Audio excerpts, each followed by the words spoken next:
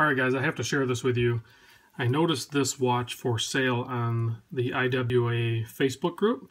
Good friend there, Ken, who is very knowledgeable in the antique watches and the unique watches and some of these Russian ones. He posted this up for sale.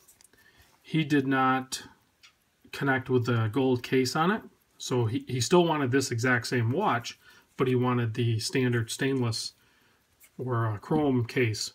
So I was able to swoop this up from him, and I knew I wanted one of these, and this is the little bit bigger case. I think they make a smaller one too. I don't know a whole lot about this, so I'm not going to butcher the history on it. I just want to talk about my connection with it.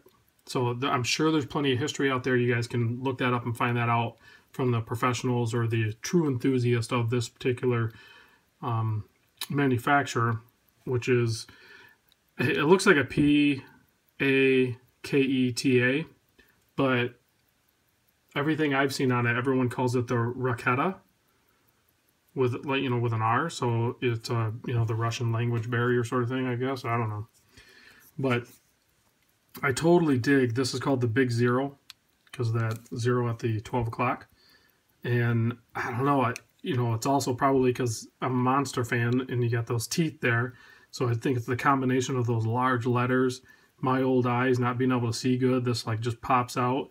And then the triangles for the indices, and then the gold. I have not had a gold watch yet. And I think this combination, plus I don't like wearing white face dials either. I just realized that. For some reason, this one on the gold case, with the way this dial's done, I love it. And I think it's great. So I was able to swoop this up from Ken. And he actually, being the great guy that he is, he threw this guy in the box too. And I don't know anything about this model yet. I haven't even looked into it yet. So I have to look into it. It's a quartz piece. And I'm assuming it's Russian as well. So I'll be checking this guy out too. Thanks a lot, Ken, for that. But back to the Zero.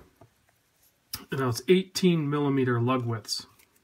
I am a bracelet guy. I don't have much sitting around.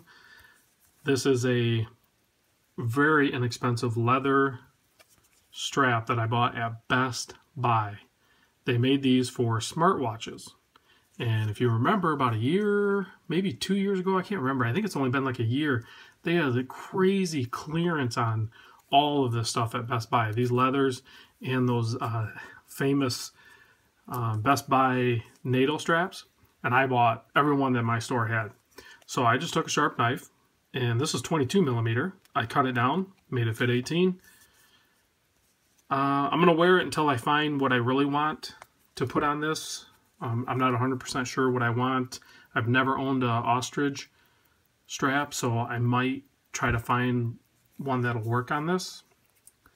So I don't anticipate I'll wear this a ton, but I don't know if I can call this my wild card, but I don't know. It's just too dang cool. Like I have to have this. I want this, and it was so inexpensive.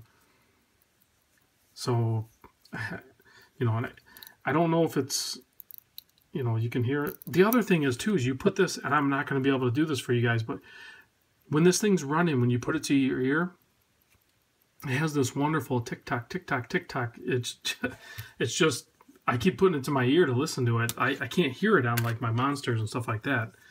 I've heard that it's easy to pop these backs off. Let's try to pop the back off, just for kicks. Let's see what's inside this thing. This is my first time opening it up. Oh yeah, there she is. Look at that.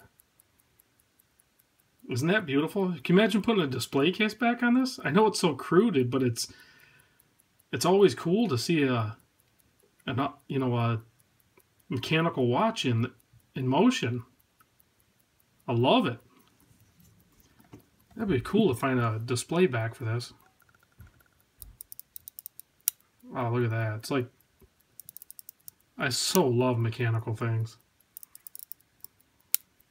I don't even want to put the case back on it. And I know, like, the I mean, you don't see, there's no gasket on there. There's no gasket on this. I mean, the water resistance, I think I seen Ian, my friend Ian on the Facebook group mentioned to somebody that just picked up one of these. They make a really cool 24-hour watch. This brand does too.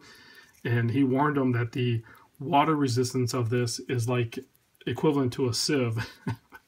So there's basically zero water resistance on this guy, but still totally fun, totally worth it. And I'm already over 5.5 minutes, and I was just going to try to do a short video, but then I popped his back off, and that's just cool. Oh, it's right there. That is so cool. So there's a quick look at it, guys. Let me know what you think. And look at that. I mean, this one is in great shape, too. Sometimes I see these on eBay, and they're really tore up. So big thanks to Ken for hooking me up on it. And let me know what you guys think about these. And hopefully I'll see some more big zeros going around. You know what? I'm going to throw some measurements up real quick, too, because you guys all know I wear monsters. So we're looking at like 39 mil. So I'm starting to get more comfortable with the, you know, and it's got the case shape. What do you call it? Like a pillow case shape. So it just, I gotta throw that back on so I can do a thickness on it. Look at that, it just snaps right back on. I didn't even put it on that great. Oh, it reminds me of like I'm a gun guy too. It reminds me of like the AK-47 platform. So 10.4 for thick, you know, and then it's 18 millimeter lug width. And let's see if we can try to capture a lug to lug. I can see I got that band so chopped up on there, it's hard to, you know, we're looking, it's only like a 41 mil. So I mean, if you have a small wrist, you could even pull off this larger one. And I think they make a smaller one, but I would say go with this one if you can find it, because it's the dimensions of it, just they wear great on the wrist. So let me know what you guys think. Hopefully I'll keep this one around for a long time and find a good strap.